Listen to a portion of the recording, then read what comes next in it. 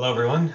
This video is for my technical writing class as we are now into week 4 of the course. Let me share the screen, take a look at what we've got going on for the week. I want to break down the 2 assignment prompts that we have just to make sure that everybody's on the same page and we all get as high as grade as possible. So let's take a look at the announcement for the week and then we'll look at the 2 assignments. Last week we focused on learning about different types of writing and formulating thesis sentences and outlines for the topics that we chose in the topic discussion. It's okay if you're still kind of, even at this point, still sort of constructing ideas. The outline that you compose doesn't necessarily need to be the outline that you use for your formal report later on in the class. It was just to get you thinking of structure and chronological, or not necessarily chronological, but logical order of your ideas, things like that. This week, we're going to learn about resources. So academic writing is based almost entirely, or should be based almost entirely, on research and evidence. Third-person objective studies show, research suggests kind of statements. It should not be based on first-person subjective opinion. So with that in mind, we have to learn about how to take research and integrate it into our writing. How do we take something that somebody else wrote and published in a study on a medical journal and take that information and put it into our writing, into our project? So that's what we're going to be learning about this week.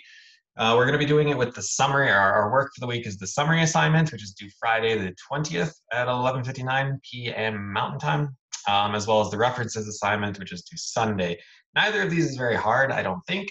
It's a decent bit of writing and a little bit of research, but it shouldn't be too challenging. Let me go ahead and get into the assignment prompt, and we will start with the summary assignment. We'll take a look at what the prompt says, kind of break it down a little bit, go over the rubric, etc. Okay, so you should be seeing the summary assignment prompt here. It says the purpose of this assignment is to demonstrate your ability to summarize, paraphrase, and appropriately quote the work of others using technical writing standards and correct citation format. For this course and all other courses, as far as my knowledge, we are going to be using the APA format. The best way to learn about APA format is to go to the APA OWL Purdue website. OWL meaning Online Writing Library.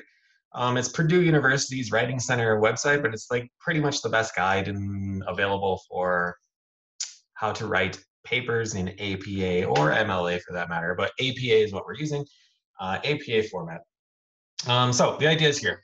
You're going to be using the PMI online library, specifically the databases are awesome.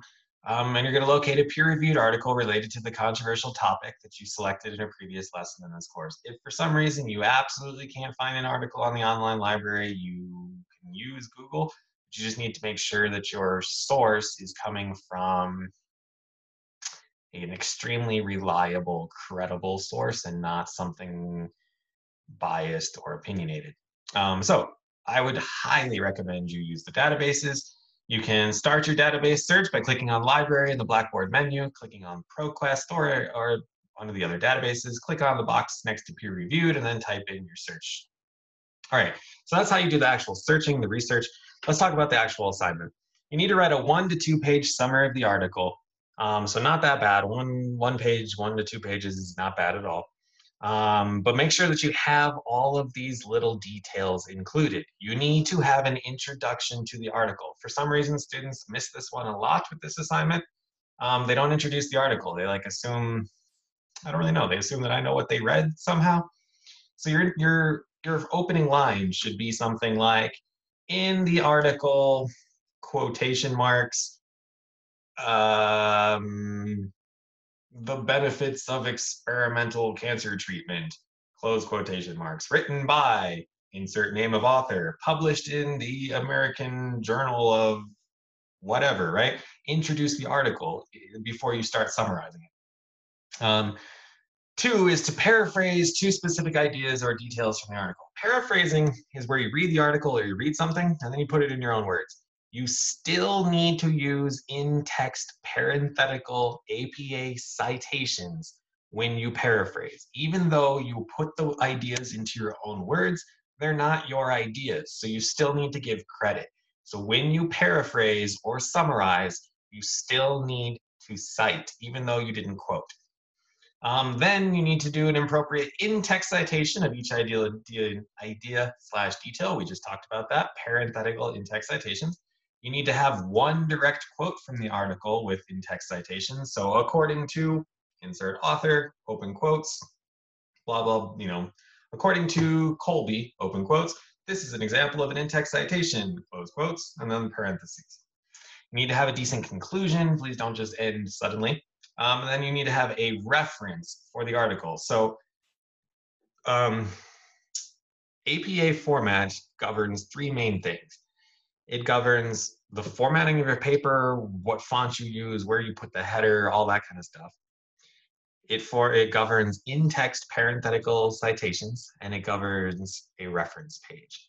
A reference page is a reference means like the complete, all the details needed to locate the article.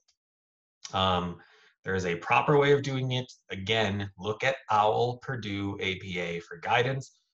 For some reason, students like to always use like the built-in one on Microsoft Word. It does it wrong every single time. Every single time it will cost you points. Just look it up. Look up how to do it on the OWL Purdue website. It is not very challenging. If you have questions with the OWL Purdue website, let me know and I'll help you out. So that's all you have to do here. You write a 1 to 2 page summary where you introduce the article, you paraphrase it. So you're telling this, summarizing means you're telling me what the article is all about. You're paraphrasing 2 specific details, putting them in your own words. You're giving me at least one direct quote from the article, and you're using in-text citations throughout. If we look at the actual grading rubric down here, is 16 points for paraphrasing, quoting, and citations, broken down into more detail up here, and then 5 points for your writing level. Keep it third-person point of view. Like all academic writing, please do not begin with, the article I read was called. Don't use first-person point of view. Okay, so that's the first one. That is the summary assignment. Let's take a look at the references assignment next. Okay. The purpose of this assignment is to demonstrate your ability to differentiate types of sources and to document sources correctly in a reference list. You need to find 3 different sources, one from the online library, one from a professional or official website, and one from a general web search. You need to then, there are 3 main steps here. You need to write a 1-paragraph summary for each source, meaning that you'll have 3 total paragraphs, and you need to use in-text citations for each source. So your summaries should have parenthetical in-text citations. You then need to rank your sources from most reliable to least reliable, and you need to explain and support your rankings. This can just be like a short paragraph where you say like, my first article comes from the American Journal of Medicine, which is the most reliable source I was able to find. It's a long-standing academic journal. My second source comes from some website I found on Google. It seems reliable, whatever. My third one comes from a blog. It's not reliable at all, right? Just a short paragraph, we explain the reliability, why you ranked them the way they did, and then you create an APA-style reference page for your 3 sources. So just like with a summary assignment, on the summary assignment, you would have had 1 reference. Here you would have 3. You would follow the guides, preferably the guides on APA OWL Purdue for writing references. References go in alphabetical order, meaning whatever source, whatever the first letter of each source is, or each reference, that's how you organize it. So alphabetically, right? And then it's 18 points possible, 15 for the summary, the ranking, and the references, 3 points for the writing rule. So just to clarify again, this sounds a little bit more detailed than it is. All you are really doing here is writing 3 paragraphs, 3 short little summary paragraphs. So you read an article, write a little summary of it, which include in-text citations, and then a little explanation ranking them, and then a reference page. Okay, that's really it. Remember, the summary assignment is due Friday night. The references assignment is due Sunday night. The references assignment in the prompt has a weird thing where it says to save it as summary. Just ignore it, save it as references or whatever you want to save it as. I don't really care. I'm not picky about that. that's it. If you have questions, please let me know. I'm happy to help. Um, yeah, email me, text me, whatever, and I will help you out. That's it. Have a good week. If you need anything, let me know, and I'll see you next time.